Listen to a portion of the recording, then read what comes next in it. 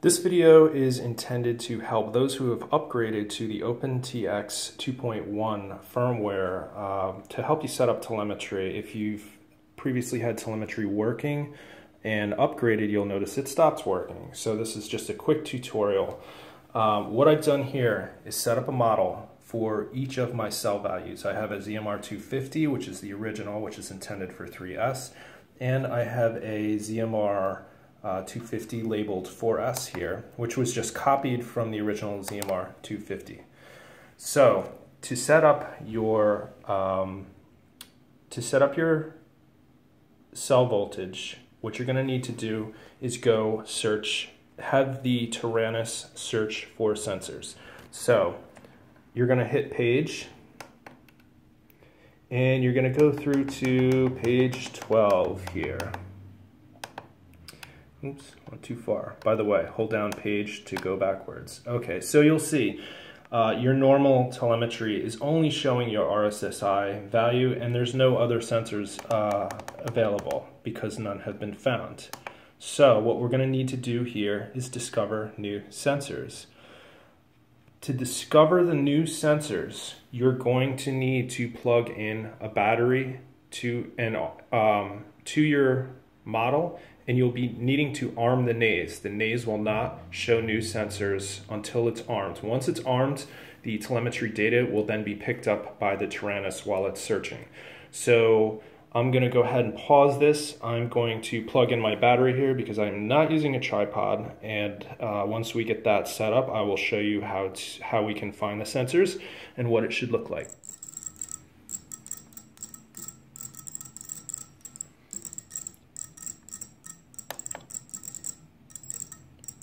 Okay, so we're discovering sensors.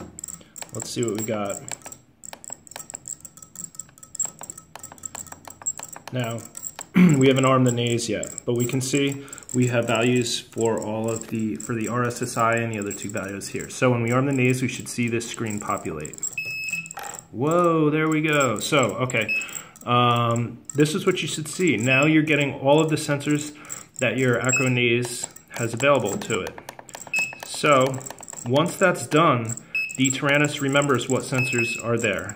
So the next step is, so your voltage for your full pack here is there. So you can see it's 16.8. Now, they do say you may need to adjust what the actual voltage is because it may not be accurate. So they recommend you use a battery meter so that you can sort of adjust an offset on the voltage so that it is accurate. So the next step here is we're going to go to our logical switches and set those up. Okay, so here are my logical switches. Now these were pre-existing from the former version of OpenTX that I was using.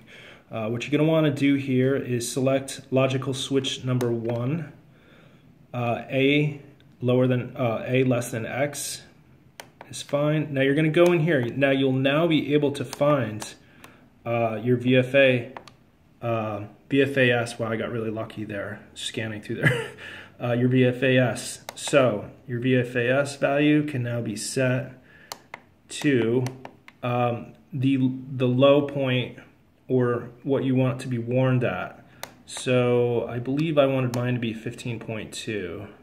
You're basically taking, like 3.8 volts per cell times 4, and that's going to get you your voltage that you want to be warned about while flying.